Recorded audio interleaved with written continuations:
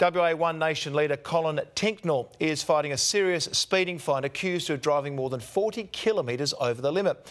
The politician's lawyer has argued police were mistaken, revealing officers had to go back to check the speed zone.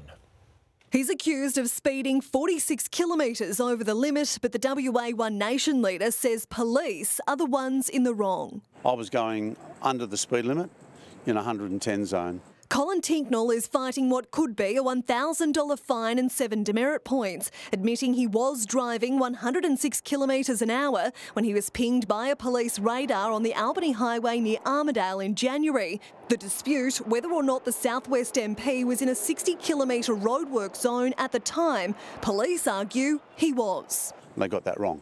His defence picking at inconsistencies between the two officers who issued the infringement, including their recollection on how far the 66-year-old had travelled by the time they were able to do a U-turn and pull him over.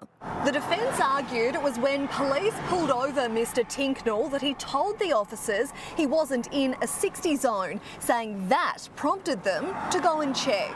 His defence asking if the One Nation MP didn't immediately dispute the fine, would he have received a fine? The senior constable replying, most probably. When you know you're right about something, you should stand up for yourself. Under Hoon laws, Colin Tincknell's alleged speed was just 1 kilometre off a reckless driving charge. The magistrate will hand down a verdict next month. Jacqueline Robson, 9 News.